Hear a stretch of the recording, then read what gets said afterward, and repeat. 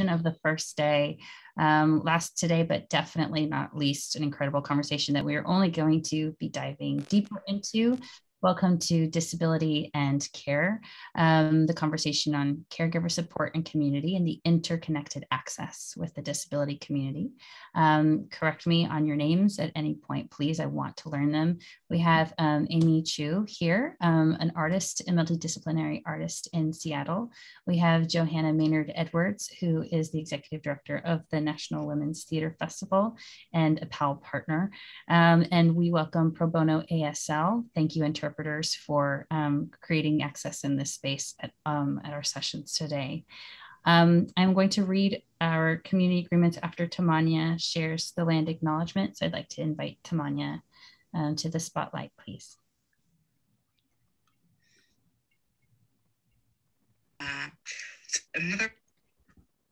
Hello. I am coming to you from the land of the Lenni-Lenape people, whose historical territory includes the places colonially known as Delaware, New Jersey, Pennsylvania, New York, Long Island, and the lower Hudson Valley.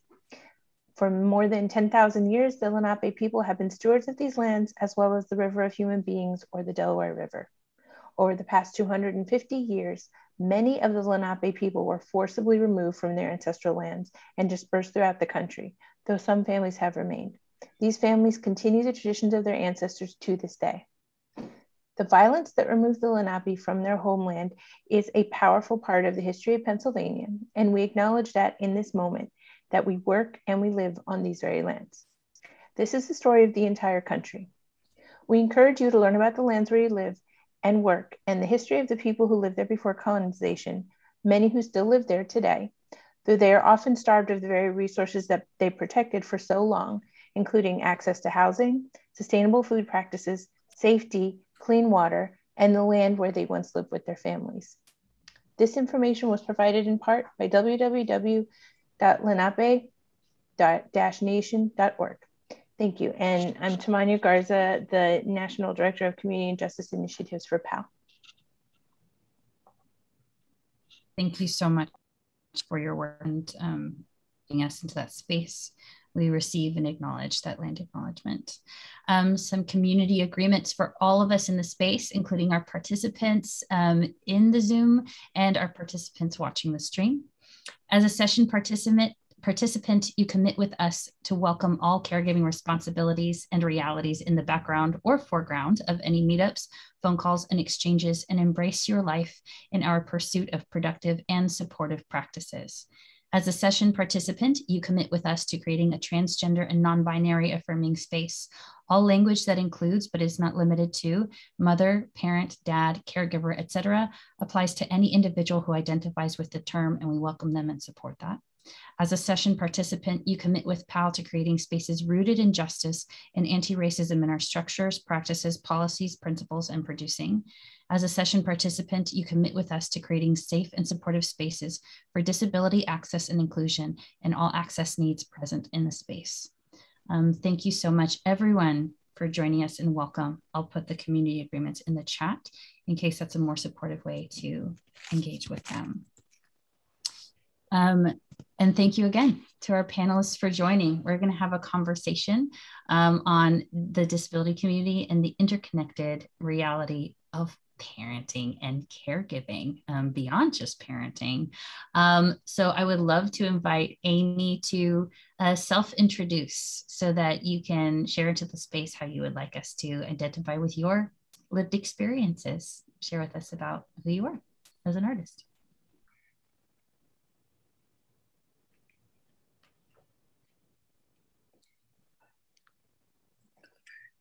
So who should go first? Is it Amy. me? Oh, absolutely. Amy, yes, please, welcome. Hi, everyone. My name is Amy. My sign name is here on the lip because I have this lip gloss right here.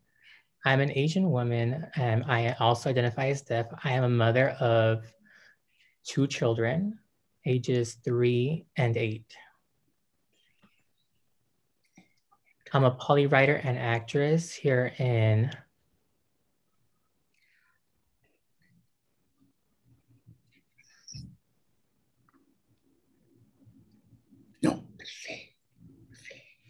playwriter and Writer, the sorry, Polish. correction. I'm a playwritter.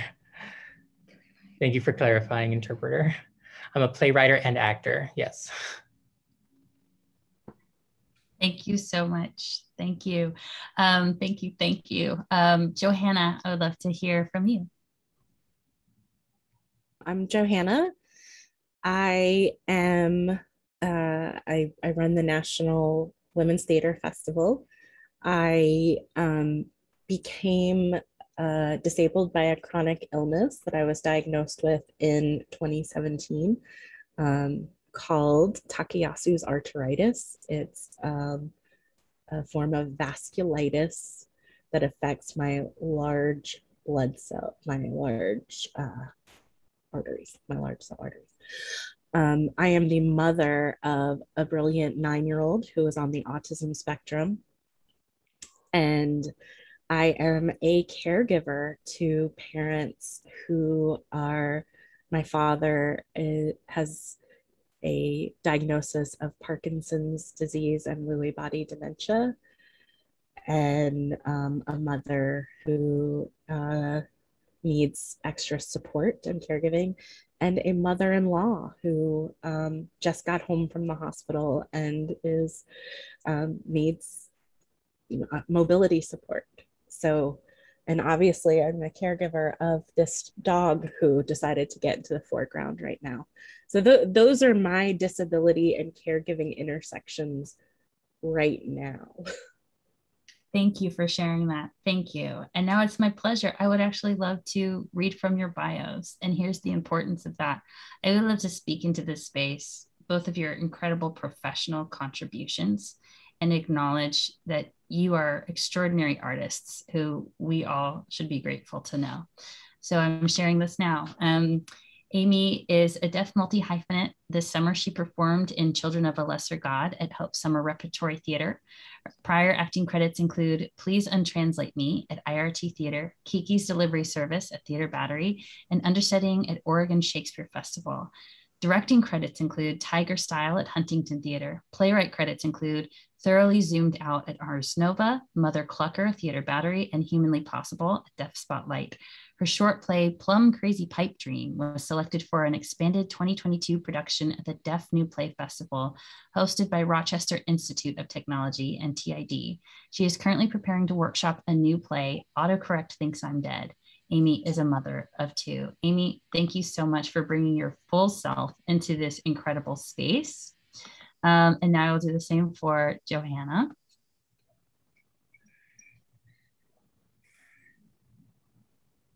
Johanna Maynard Edwards is the Executive Artistic Director of the Women's Theater Festival based in Raleigh, North Carolina.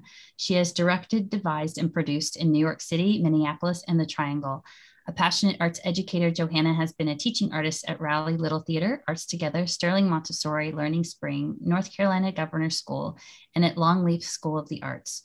Johanna is a chief rep for PAAL, the Parent Artist Advocacy League for the Performing Arts, and serves on the arts learning community for universal access through the Office of Raleigh Arts. She also serves on the SCTC Equity, Diversity, Inclusion, and Access Task Force. Johanna is a graduate of NYU Tisch School of the Arts, Playwrights Horizons Theater School. She resides in Franklinton, North Carolina with her husband, son, their puppy Rookie, and their 3 cats, Trixie, Robert, and Emmy Lou. I love those names. Thank you so much, Johanna, for joining us. Yes, and we have some hellos happening in the chat. As we're engaging, I would encourage folks who are engaging us in the space to start dropping your questions in the chat, and I will start with mine for these incredible speakers, so we can get to know them a little better. And you may wonder, why are we spending so much time learning about these people? Is because that is the very first step to understanding how to create access. I'm not going to be the one to share that with you. It's going to be centering the voices of the folks who have it. So it's about time. Amy, I would love to start with you. And we met recently to have a conversation about caregiver support in Seattle. And I would just love to hear from you any past experience or recent experience or inspiration in what prompted the conversation. Yeah. This year, I've had a few experiences Me as a mother, there are so many barriers that I have to deal with, and I have to be able to accept, the work. Firstly, I did live theater in Michigan in the summer. It was before,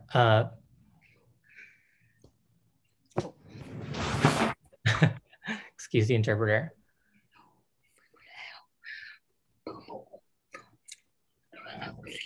I was still figuring out the acting at the Bull House.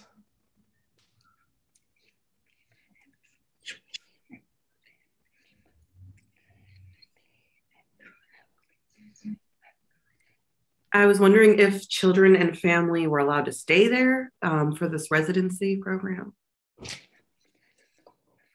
Because of the pandemic that was going on, so restrictions for that, allowing that to happen, were heightened.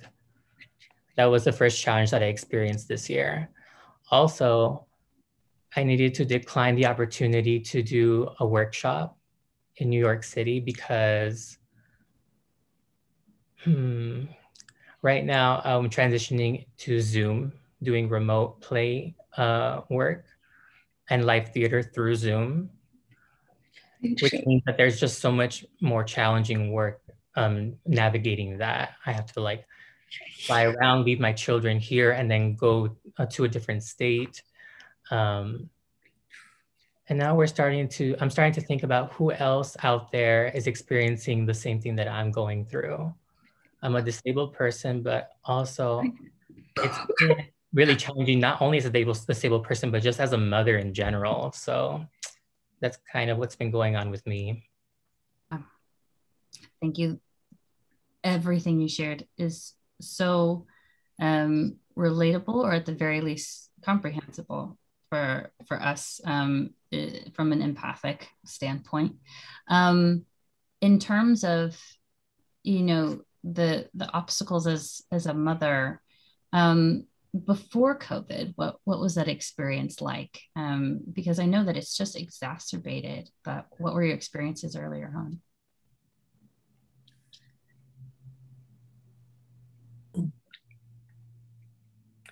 Prior to COVID, I still had to depend heavily on family support because my dad is retired. He retired in 2018. So he could babysit my children. But now, as they're becoming older, I don't want to, or excuse me, as my father's becoming older, I don't want to have to depend on him so much. It's not sustainable. And it's not fair to my dad. I am so grateful for him. I'm so grateful, though. Yeah, that's wonderful. You're describing how we dip into our own pockets of support to create support elsewhere. And that redistribution of resources for the individual can become prohibitive. Absolutely. Thank you for sharing that.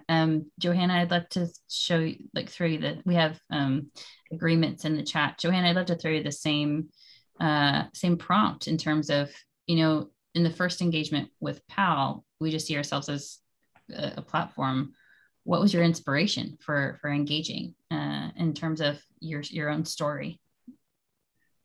Yeah, before I lose the train, if you don't mind me just yes-ending what Amy expressed, and just that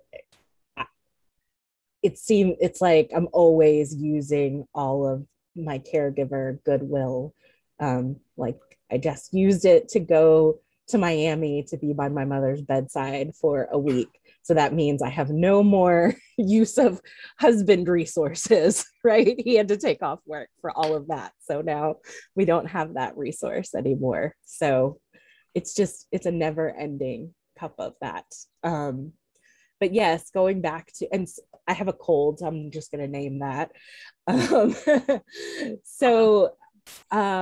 When I joined Women's Theater Festival as a volunteer and then a board member, it had been after the first 3.5 years of my son's life, which were intense, to say the least. And through the process of his diagnosis and just all of the different therapies and supports and preschools and speech therapists, OT, PT, everything, a million times a week, medical, this and that.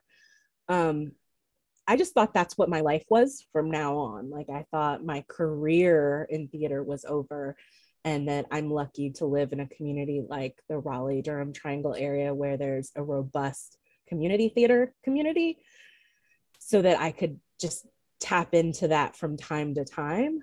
And the Women's Theater Festival came along, and it was like, okay, it was blessed that I was a frazzled, worn out mama who just wanted to use her expertise and skill to help build this grassroots organization.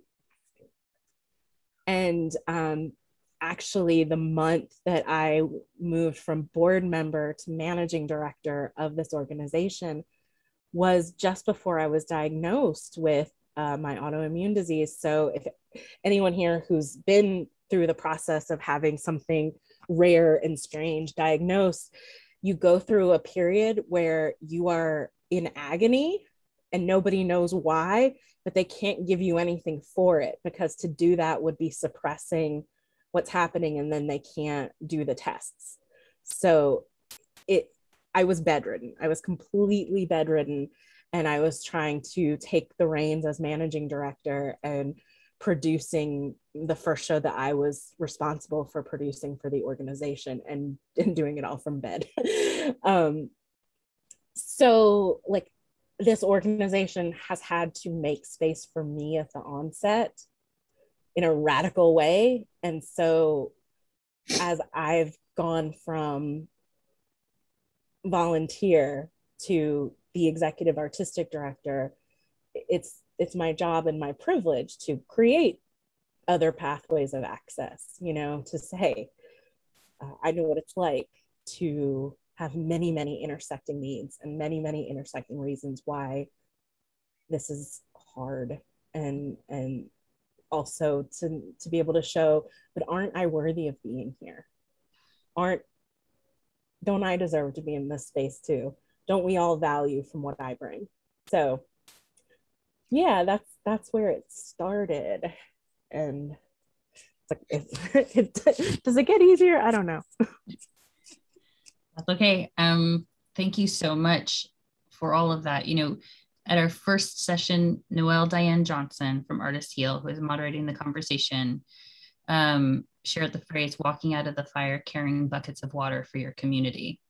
And that's going to stick with me for the rest of my life. But for this conversation, just being able to share or I guess engage with your own experiences to create paths for others is what you both are doing, having this conversation here, but also the work in your life. So I just want to acknowledge and say thank you for all of that. And also, Joanna, it's so interesting. Our second session, you know, went beautifully with Roberta Pereira, who's an incredible inclusive producer who feels the same way.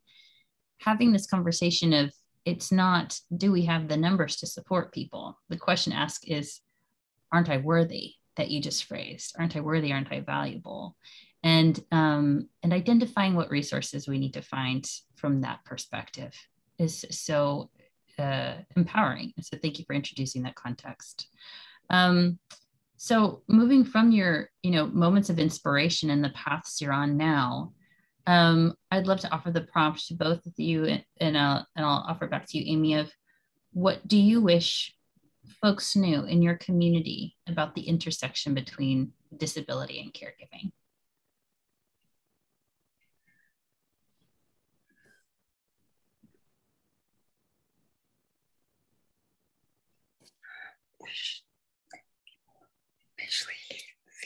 I wish people, and particularly the theater community,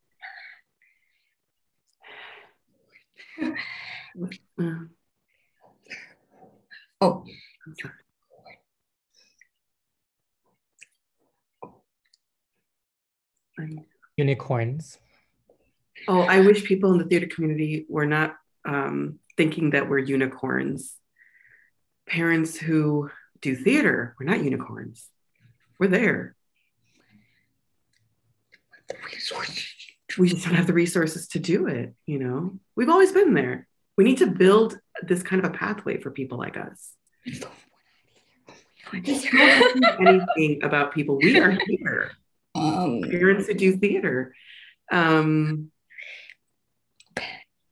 Recently I met with somebody, recently I met with Rachel 3 weeks ago at the Sound Theater Company. And, we used to work there, right, as a grant writer.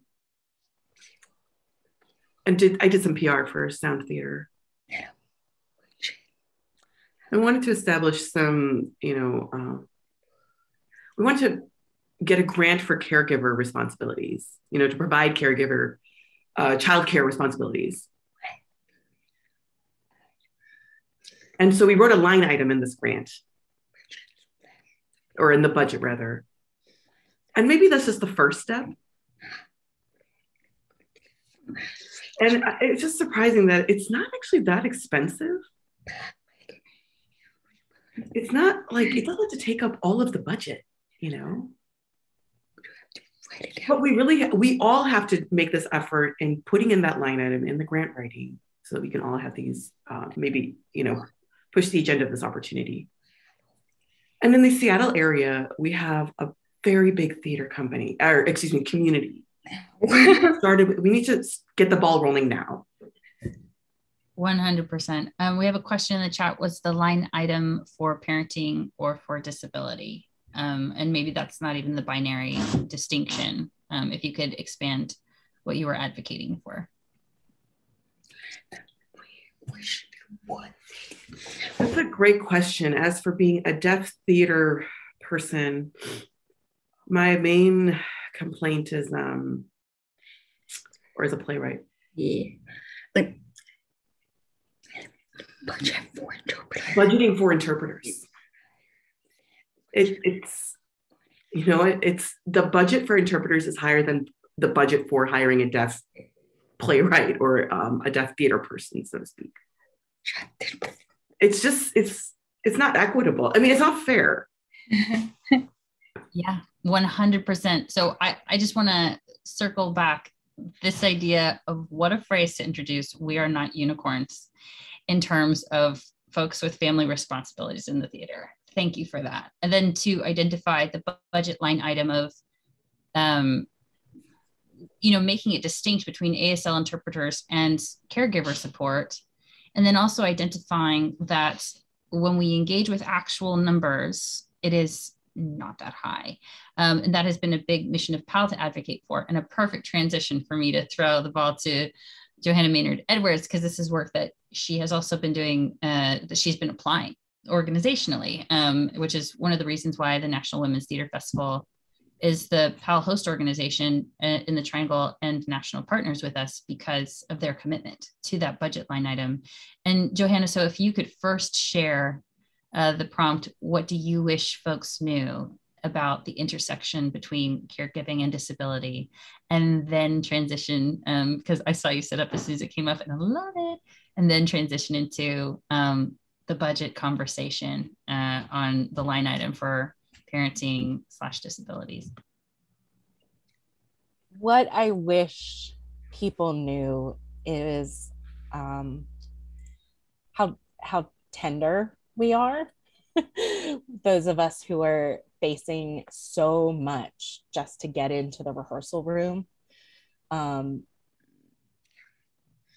just, oh God, I wish people understood in an empathetic way how tired I am, how tired all of us are who are facing these multiple intersections of what else we have to do with our energy and our resources of time and energy.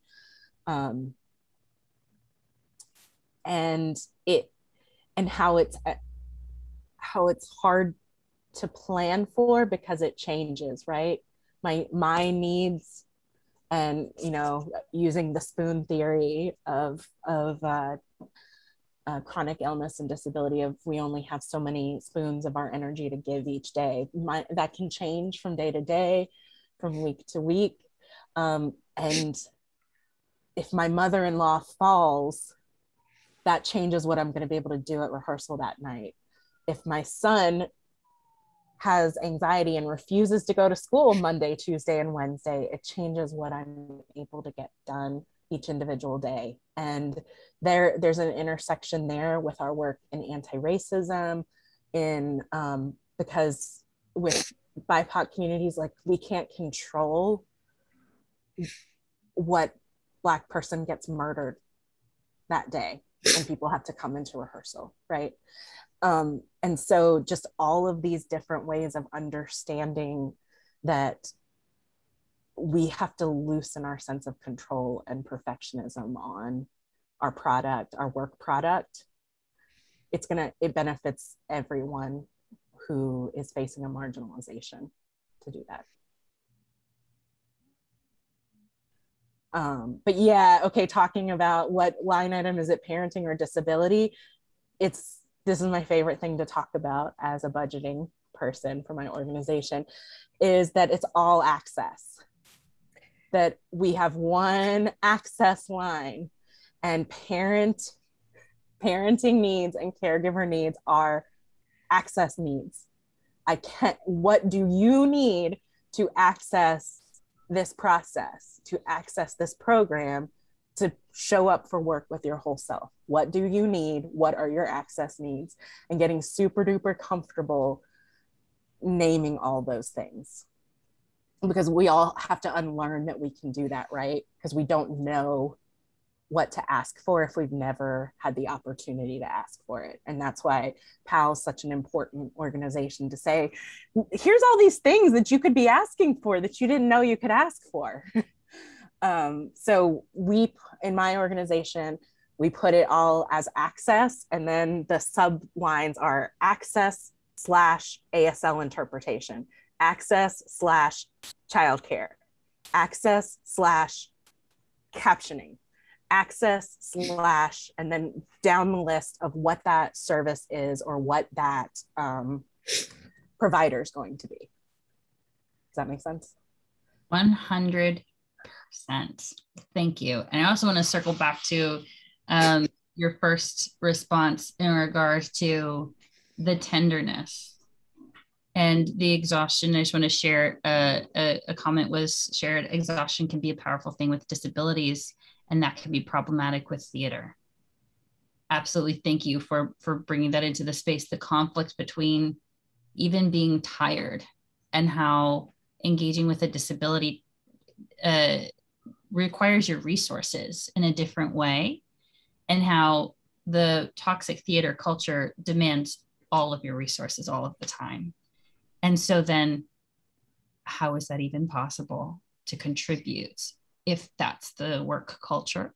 And I think it's so important because, you know, when folks are looking at creating caregiver support, the danger we always try to warn against is that this is an act of benevolence, that, oh, it's a charity being offered to a niche group who needs our help, when actually we're asking folks to engage with, how does your organization have a conversation on access and care? I guarantee you there are folks who do not identify as parents or caregivers who need more care and support if this is a new conversation that you're having. And just to share with folks, we recommend the 3 steps, asking, is it legal? Is it ethical? Is it compassionate? Number 1, be compliant. Number 2, know that it's the right thing to do, not a benevolent thing. And number 3, compassion comes in when you have empathy plus action. So these stories are being shared with all of us so that we recognize we're all caregivers at some point. More folks have disabilities than even have recognized them yet. So we cannot predict what someone needs unless they have agency to ask for it, unless there's a safe enough space, and then there's support to engage. So I just want to identify that exhaustion being a key factor, tenderness, vulnerability, and then honoring what you all put in to be contributors to our field and say thank you. It was shared in the chat. Anyone in the theater at any given moment could find themselves in a different or new position in terms of experiencing disability firsthand, and it's short-sighted not to make space for this. And at the same time, someone shared, it is simultaneously true that people underestimate people. with disabilities. So I would love to use that as a prompt in terms of asking for an example of when you have experienced support that really made you feel honored and seen.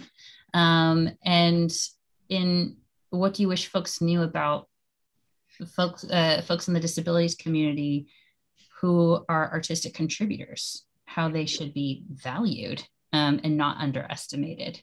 What is your hope and call and challenge to us? And we can start with you, Johanna, and then throw the ball to Amy. Okay. All right. It's a two-parter. Let me just reiterate the two parts. That's what, say it again, Rachel, for me. Of support. My fault. I'm getting so excited about this conversation. Or just tell me everything. An example of support where you felt honored. And then two, what you wish folks knew about you as an artistic contributor. Like, about why not to underestimate you as a powerful force. Okay.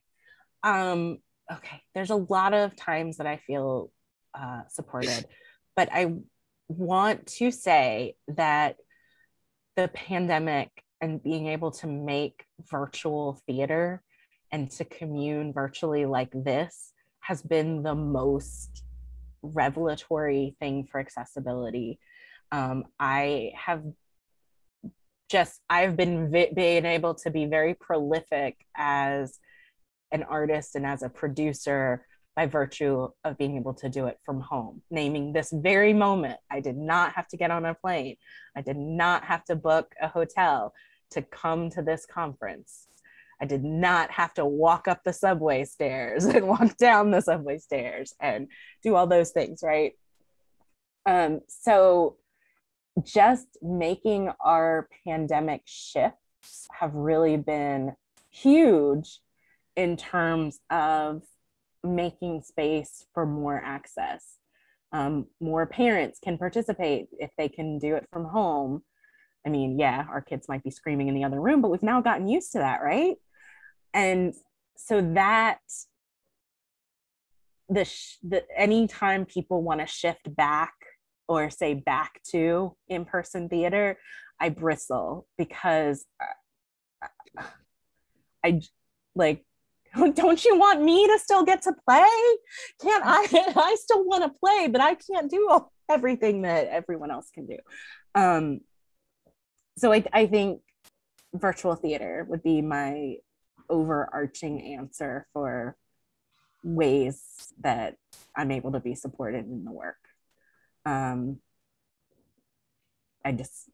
freaking out thinking about how, like, just in terms of being an artistic director and standing and welcoming every guest who walks in the door to an opening night, it feels like impossible right now. So that, and it has also allowed me to experience the work of so many people and brought so many other disabled artists to the forefront of me getting to know them and their work, like Claudia Alec, and the chance to get to work with them through our Fringe Festival, and just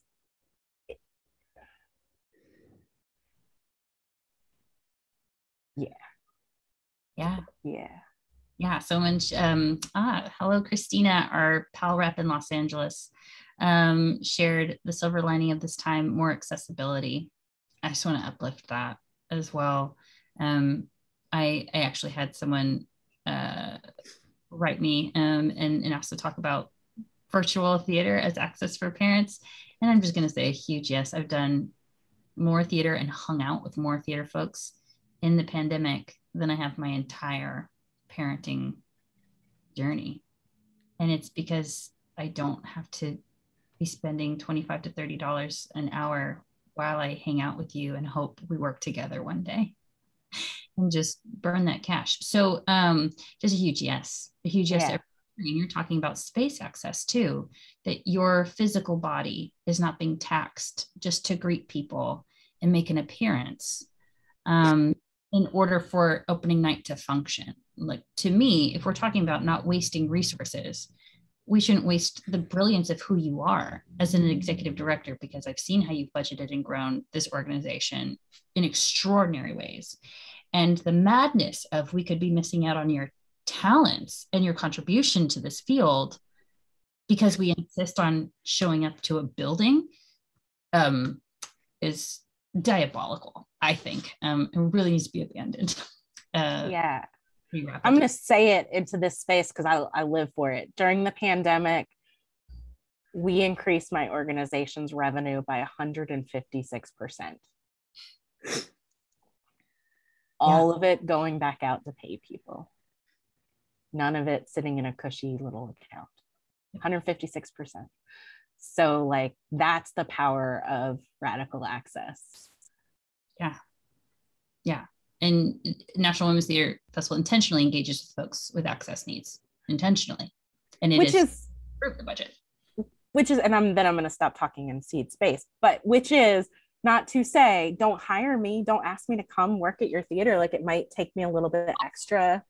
Like, please, I do want to, I do want to come work at other companies. I do want to, I'm ready. My son's 9. I'm ready for contract work. I can leave him home. Come on and hire me, please. But listen how, and all of these calls so far in the summit and the whole history of this conversation. And then I'm going to throw the ball to you, Amy, to ask for your supportive examples and what you wish folks knew about yourself as an artist. We are constantly unpacking the binary. Yes, I love virtual theater, but then don't say that you're not going to offer me a job on site. Yes, I love being home with my kids, but then don't ask me to leave them home, not to leave them home and come to your theater. That would be great sometimes too. Please take the either or out of our thinking in terms of access. Give the person agency to say no or yes to an opportunity, and then ask, what do you need? And that's how the conversation can continue. Amy, I would love to hear from you in terms of a time you felt supported and what you wish we all knew in terms of the value of you as an incredible artistic contributor to this field.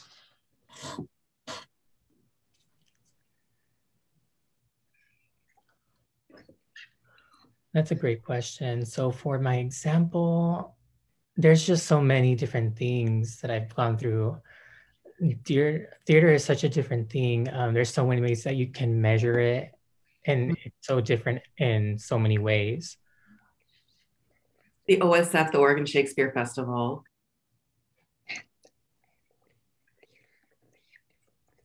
Go ahead, Sarika. Oh, hang on. Sorry. Do you mind?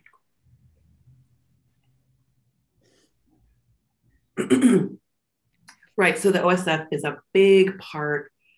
They have a big budget for interpreters, for rehearsals, for workshops, just other, other theater things that are related, not just a show.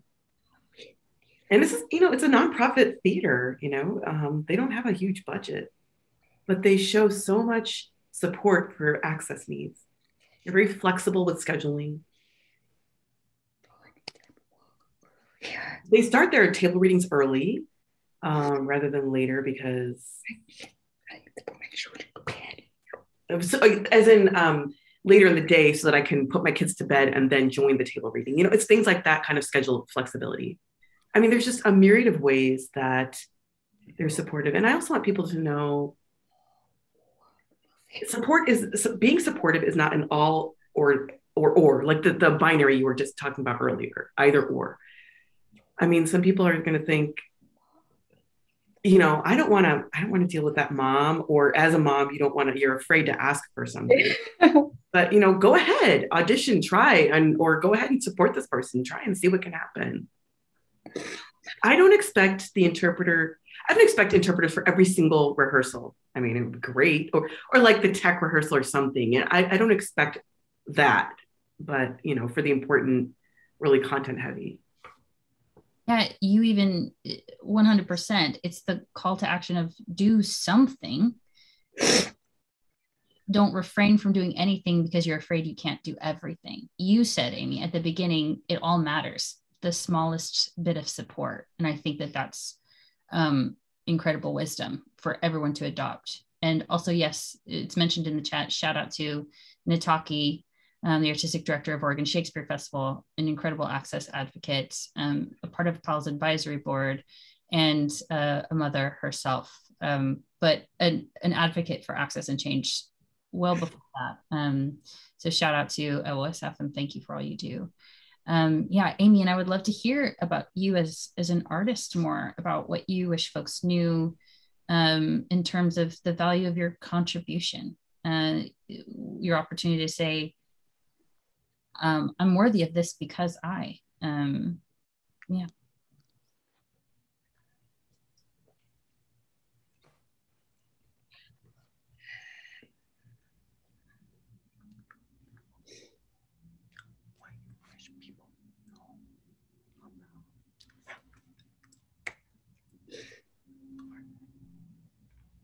Oh.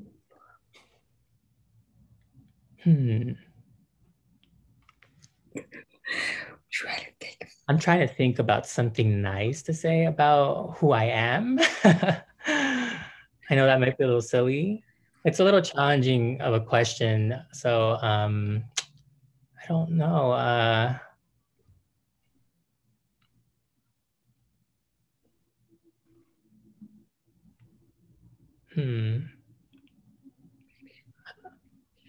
Maybe we can go back to thinking about what's going on now, or I mean, I will hold on to that now, and I'll put a pin in it, and then I'll just think about it for a little bit, and then maybe we can circle back to it later, because I'm coming up with blanks right now.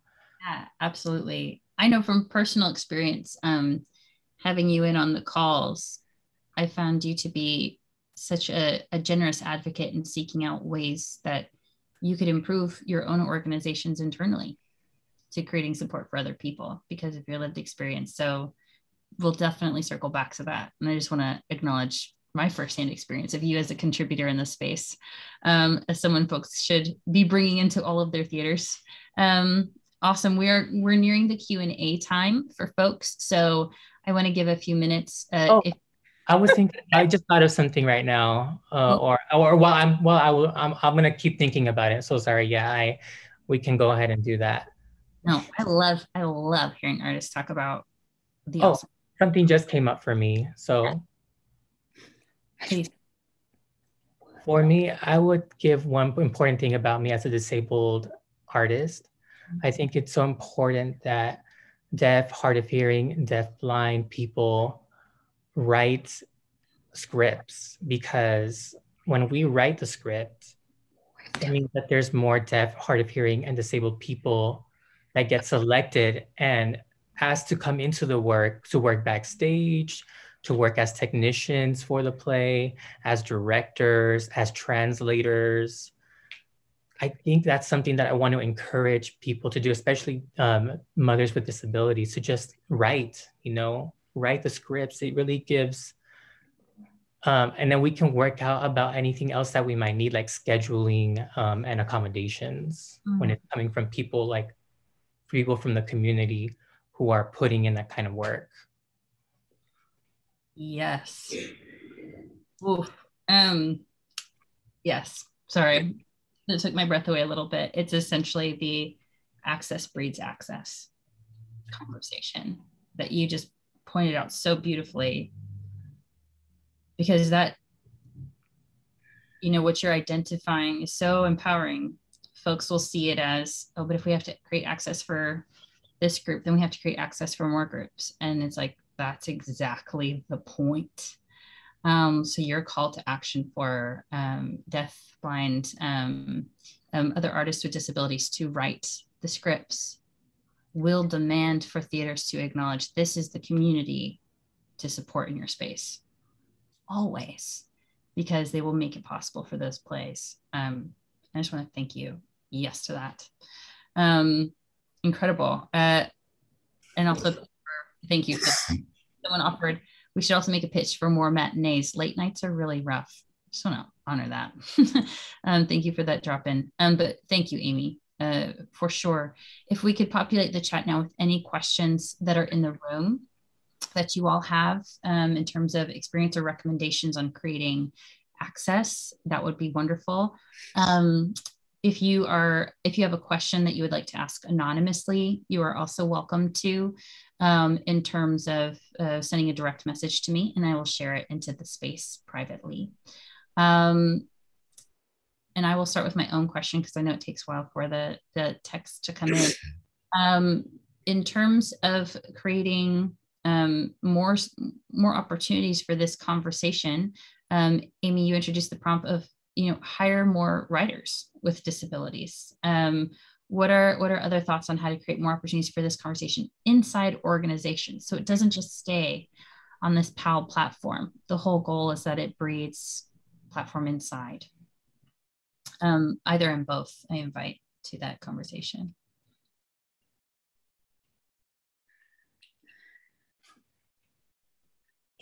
I'll go first if that's okay. This is Amy.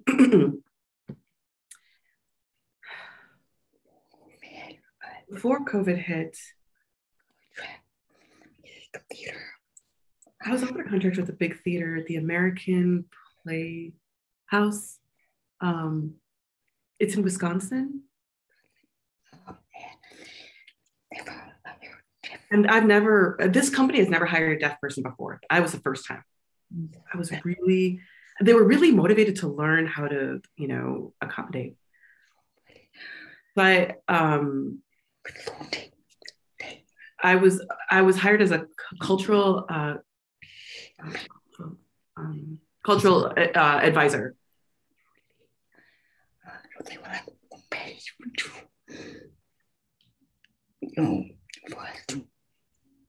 They were basically like, we'll pay you to interview you on your experiences. So I guess having a disability means there's a lot of emotional labor involved. And they recognize that. The emotional labor that is involved. I taught them a lot. It was a full day. I mean, it was a really cool experience. They learned a lot, and they were willing to pay for that. I got paid for that. Yeah, awesome, as you should. And I love hearing that that your labor, had value that should be valued on the budget line item. That yes, these opportunities for education of people's lived experiences need to be honored that way. That's awesome. We have a question that then we'll jump to you, Johanna, if that's okay, because I believe it's inspired by Amy's recommendation in the chat. How do you think theaters can find more writers with disabilities? Not everyone identifies.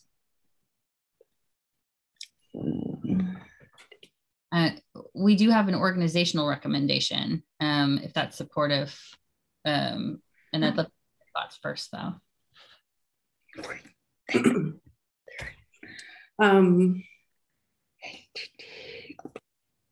What is it called? HD, the American Theater of the disabled people. There are so many theater organizations and groups that you can look to. You get in touch with them and you ask them, where are your playwrights? Where are your writers? At festivals, you can meet people. Festivals. And then when you watch plays at festivals, you can say, oh, that was a really cool story. And you can get in touch with the person who wrote it. And then you offer them an opportunity to write based on whatever theme that you're proposing, you're pitching. That's one, yeah. I don't know. We're not unicorns. You can find us. Right. We are many. We are not rare. Yeah. 100%. Yeah. And I would build beneath that too. More organizations need to start self-identifying as institutions that want to create access. Because so often, even with caregiver support, which is why we say, don't just put it on the budget, put it on your EEO statement, put it, your commitment to anti-discrimination against family responsibilities, put it on your audition calls that there is a child care fund in this production. So you don't have to not audition for this piece. Children are welcome in the audition space, etc. We have to flip the conversation from how do we find the artists who will expose themselves and their potentially very personal lived experiences for us to hire, and put it on us to say, how do we expose ourselves as an institution who is learning in this area and wanting to grow? And if that feels vulnerable, I would just kind of flip the script back and say, imagine how vulnerable it feels on the individual to identify themselves for potential work, because the risk needs to go to the institution where the risk is low because of the power dynamic and the resources are higher. Then on the individual to self-identify before the job comes in where the resources are low and the risks are high. So I would encourage anyone who wants to take and should take Amy up on this challenge to hire more writers with disabilities. Then identify yourself as an organization that's creating space and support for that and put in the work. And I promise you, when you're forward facing with that, when you're public about putting in the work, the writers will seek you out as a safer space. And I believe that's the work that needs to happen before you start bringing folks in to hire, because it will also reduce the harm that happens in the space. And Johanna, yes. Yeah, I mean, I want to plug our program that is coming up. We do an annual staged reading festival called Occupy the Stage. And within that, so I think one of the solutions is bulk. It's you move the needle by increasing the number of playwrights who identify as blank, actors who identify as blank, by just upping the sheer numbers, right? Doing it at once. So Occupy the Stage is one of our attempts to solve that by having, this year we're going to do 23 staged readings in this festival. So 23 different plays. Last year we did 40. That was a little bit nuts on our internal bandwidth. So we're doing 23 this year. And we do ask Alana, like in terms of running an organization, the self-identifying part is the hardest part on all counts. And whether you're dealing with patrons or artists or administrators or whoever you're dealing with, like Rachel's saying, is like that work to create the place where people feel safe self-identifying. It's a very nuanced, multi-layered thing, but like simple things like asking people for their access needs when they buy a ticket. Do you have any access needs we can support? And in our Occupy the Stage submission form for directors and playwrights, we do have an open space where we say, we're asking you this question because we want to include as many intersectional voices as possible. So we invite you to share how you self-identify.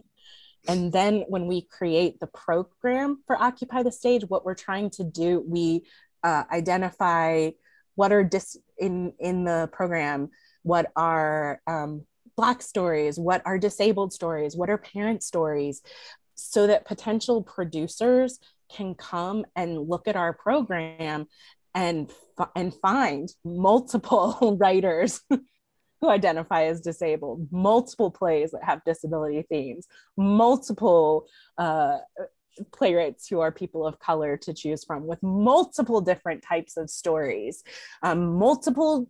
Not just we have a rule called no one person team. So with any project we do, we try to balance not having just one of anything.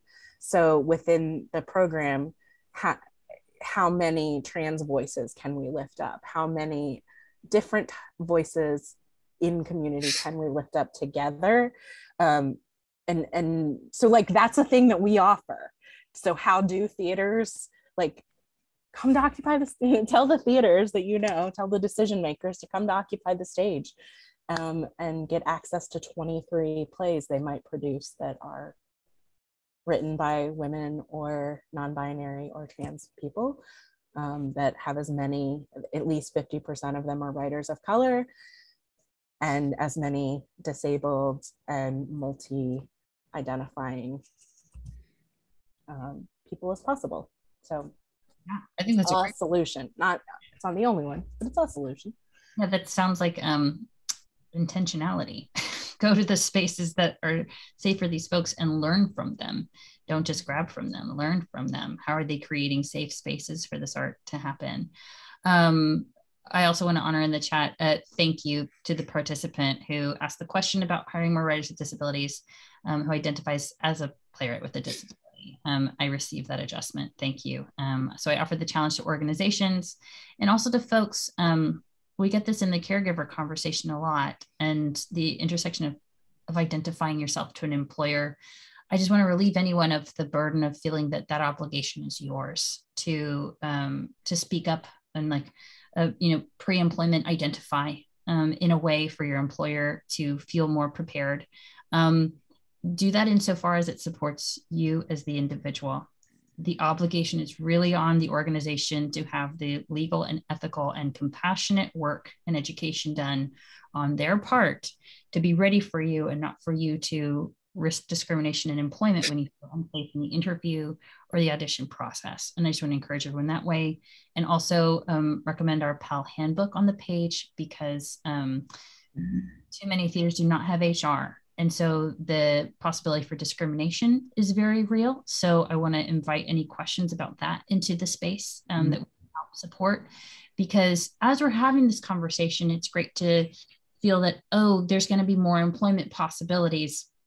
But this growth period that should last forever, because we should be growing forever, of inviting more access needs into our spaces also requires compliance and an education on how to reduce harm and treat people legally in terms of the hiring process. You know, it's not just a group of friends making art. This is a professional situation and needs to be treated that way. A question in the chat. I also think direct reach out to the communities through fellowships, mentorships, workshops. Yeah, exactly like Johanna's talking about, real concrete programs that people can take advantage of to find new diverse talent. Yeah, 100%. And that's also a call to all of us to, not just buy tickets to the theaters doing the glory projects of like, we hired a writer with a disability for this play.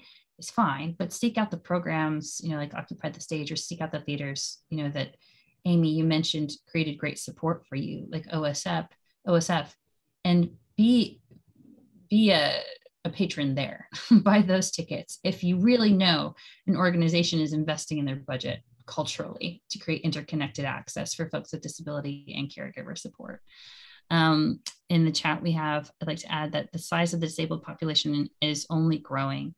Autism numbers, longer lives, orgs that recognize that are, I would say, ahead of the curve, and the curve is behind progress for sure. And in terms of the population, the disabled population growing, we're also, I would say, growing in our understanding on how to identify folks with disabilities and create support for that. Like Amy keeps saying, we're there. It's not that like, oh, they exist once I learn about it. It's we've always existed, and the question is, will we recognize it? It's important. The working statistic is that 25% of people will become disabled at some point in their lives. So in any room where 4 or more are gathered, chances are there is a disabled person in that room, whether they self-identify that way or not. And in terms of what Rachel's talking about, the compassion meter, if we just enter our rooms in person or virtual with the understanding and ready to be compassionate around 1 in 4 is going to be disabled.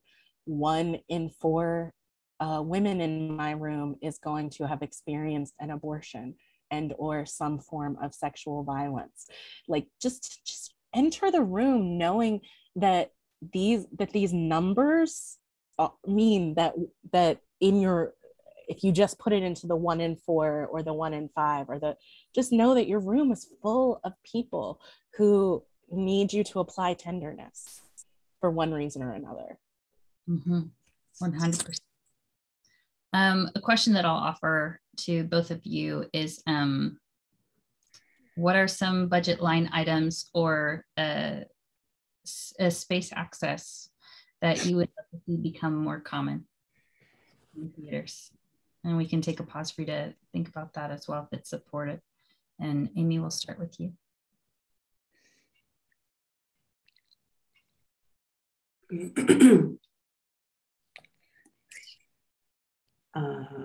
me think.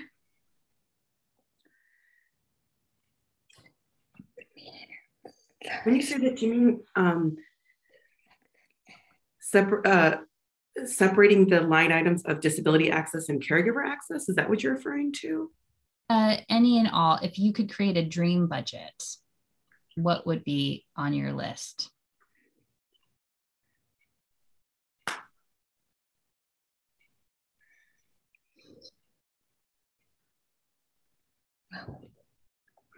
Wow.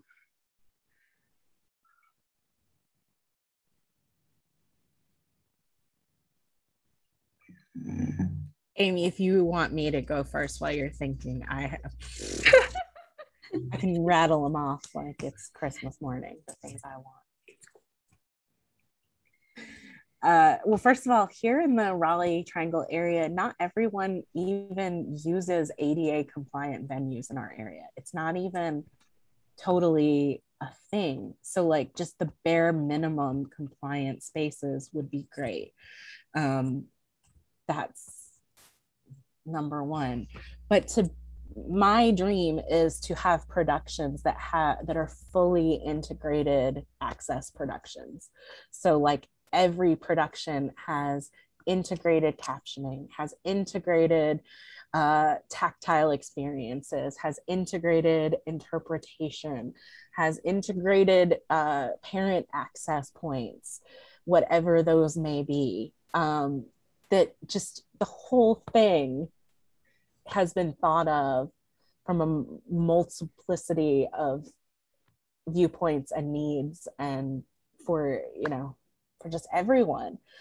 So like, I mean, I want my whole budget to be an access budget. You know what I'm saying? Like, I just want us all to be thinking about what that's like. Like, what is it like to not just have one sensory friendly performance, but an entire experience that is relaxed enough for people with sensory sensitivities to always feel welcome in your space. Like, what does that look like, and what do you need to make it so? Yeah, I want it all. Yes. It's the difference, between inclusion as a project and inclusion as practice. It sounds like, inclusion as a project is like, we start off with the pilot of, okay, we're going to intentionally start hiring and creating safer spaces for X. But the question we want to challenge people, especially with this summit, is how are you making, what you're talking about, integrating access, the practice for the rest of your organization's lifespan. Learn on the small scale, but then apply it on the larger scale as a continued commitment, for sure. And Amy, yeah, the application of the question can even be as a mother artist, very which is something we care very much to hear about from you in terms of what you seek on a budget line item. I'm thinking about my dream budget, and it's different as a parent, really, the idea for what support we need. Some prefer just to leave children home with a caretaker, and other people want to bring their children to go see a play or for an audition, or it varies. So really, my 3-year-old, she just doesn't want to go to auditions or rehearsal rooms at all. She will destroy the machines. But my baby's a different story.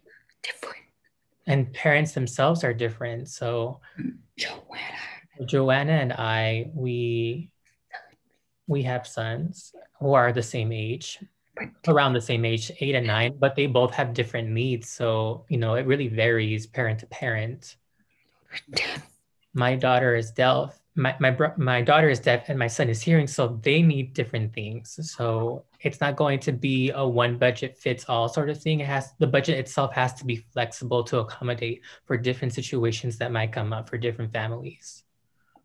I think that's beautiful. And also a great recommendation to make sure that your budget has enough give to support the people who enter your space, as opposed to the people having to be the ones to be flexible and give of their lives for the budget to take precedence. I thought of something else I want in my dream budget. I want a housekeeping budget, because I can do my theater work and I can almost be an okay parent, but I can't also keep my house clean on top of all these things. Feels like an access need for my family lately, is who's going to clean our house? That's huge. I know that like a lot of dispelling myths and rumors is me being like, hey, behind this blue screen and underneath this Zoom line right here. Yeah, 100%. And how can we establish that as the professional standard? You know, that's what a professional's life looks like. And we can't expect folks to get everything done as though it was no problem at all individually, and like peeling back that mask. We're going to stop the stream at this point for the last 10 minutes for any private or more intimate conversation that may come up. And so I just want to thank everyone for joining us on the live stream. And those of you in our space, please feel free to stay for the next 10 minutes. And